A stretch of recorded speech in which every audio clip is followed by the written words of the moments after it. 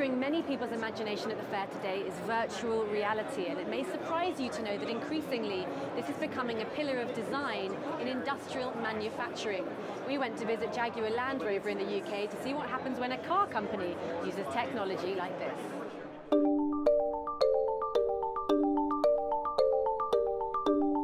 "21st century car design at Jaguar Land Rover involves venturing inside the cave." If you could imagine a designer who wants to see his concept, he can come down here, he can understand the lines, he can understand the shape of the car. This state-of-the-art innovation centre is where concepts become cars in a virtual world before a single piece of metal needs to be cast. Traditionally, it would have all been done physically. We would have to wait around until we got prototypes to understand how the things would go together. So once I've got these glasses on, I'm controlling everything that happens. You're immersed where you couldn't do it in the real world. And this really gives our engineers a great advantage because you can put your head anywhere within this vehicle. In the ergonomic lab, technology more familiar to the world of gaming and entertainment is being used to design factories.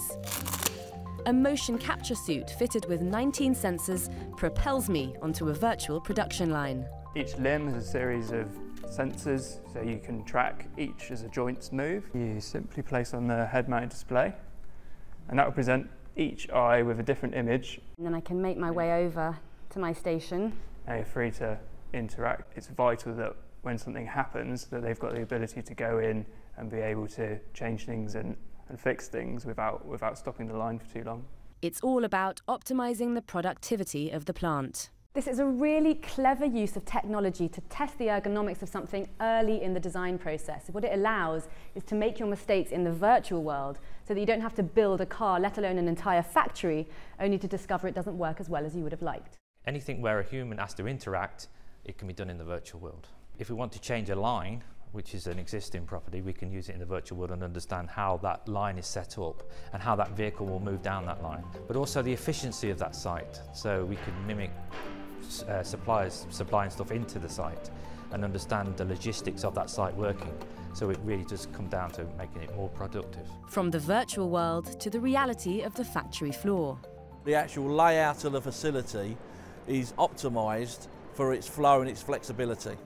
Here at the company's new $750 million engine plant, the challenge is to get the factory purring as sweetly as the engines it produces.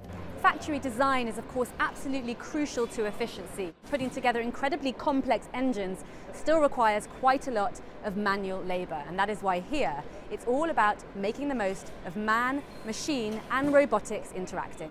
That interaction involves choreographing the production of an engine made up of around 250 separate parts. It's not just automation, it's not just robots, there's a lot of IT infrastructure as well that actually knits all of this together. And it's a very flexible manufacturing facility, so a lot of the machines we can actually move to do other manufacturing. From designing cars to creating the best environment to make them in, virtual design tools are becoming a significant driving force behind developing faster, more efficient production lines.